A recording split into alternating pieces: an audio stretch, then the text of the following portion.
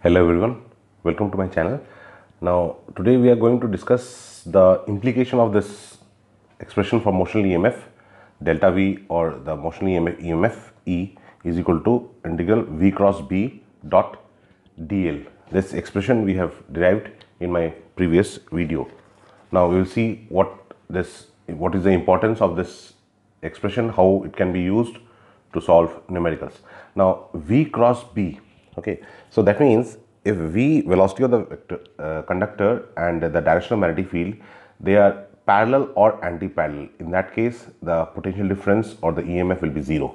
Okay, and this dl is it is a vector. So that means if we have a conductor of some shape like this, and this is semicircle, and suppose this is radius is r, and this conductor is moving in this direction with velocity v perpendicular to the magnetic field B. Magnetic field is directed inward. So in that case, since this dl, it is a vector quantity, so you need to take the length from the initial position to the final position, the shortest length. So in this case, the length will not be pi r, but it will be twice r. Okay, so let us apply this concept in solving one question from concept of physics.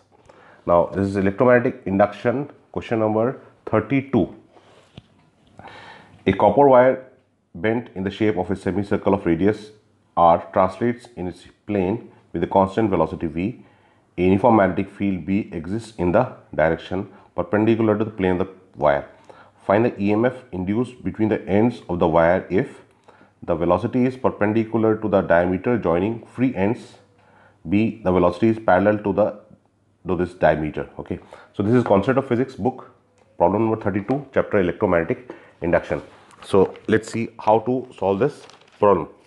So in first case, this is the semicircular wire and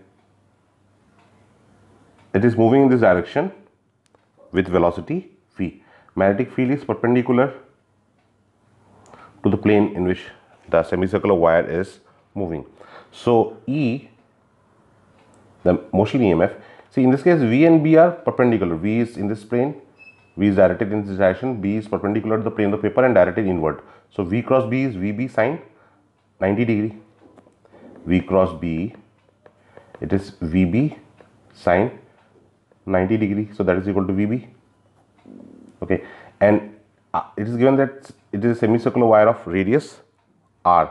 So length is this twice r, this dl length, this twice r. So the EMF will be VB into twice r. So this is the answer, VB into twice r. Second part of the problem.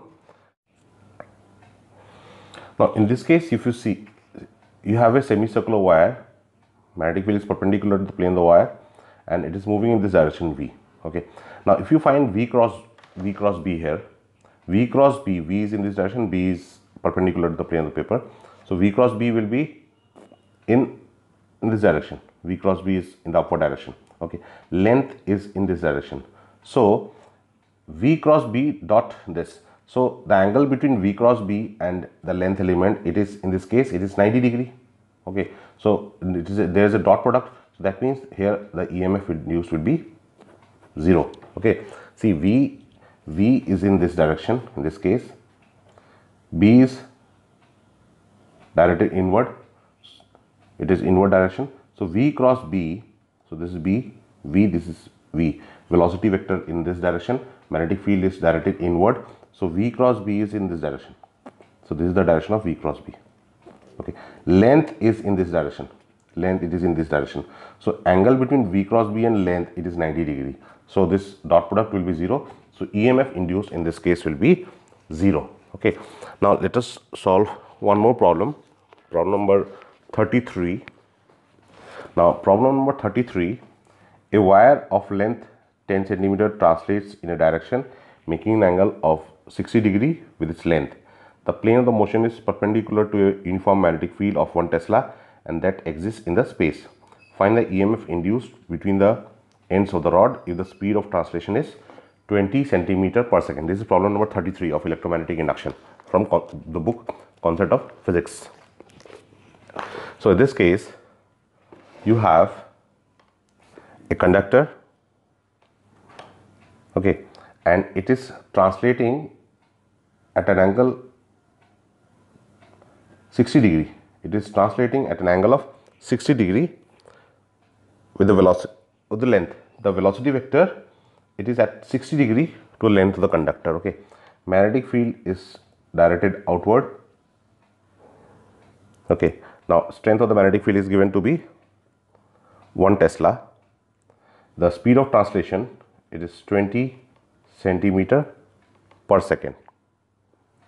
Okay, now the expression for EMF, motional EMF, is V cross B dot dl, or I can write it as V cross B dot L. V cross B dot L. Okay, now in this case, V cross B, see, B is perpendicular to the plane of the paper, directed outward, sorry, and this is the direction of V. Okay, so if this is the conductor of length L, it is moving in this direction with the velocity V. This is theta, so this is V cos theta and this is V sin theta. Okay, magnetic field is perpendicular to the plane of the paper and directed outward.